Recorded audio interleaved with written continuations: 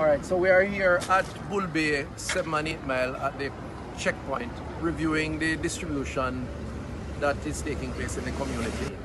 In terms of food supplies, we have been giving out through the Ministry of Labour and Social Security a number of packages. I think we're going to have to increase the numbers as the day goes on, because as you get closer to the end of the period, persons would run out of disposable income and the capacity to work because they are quarantined and therefore would need more supplies. The NHF is providing medication and a team of medical personnel around the ground, doing the interviews, doing the temperature checks, and basically going through the community over the period of quarantine. So we are continuing the work.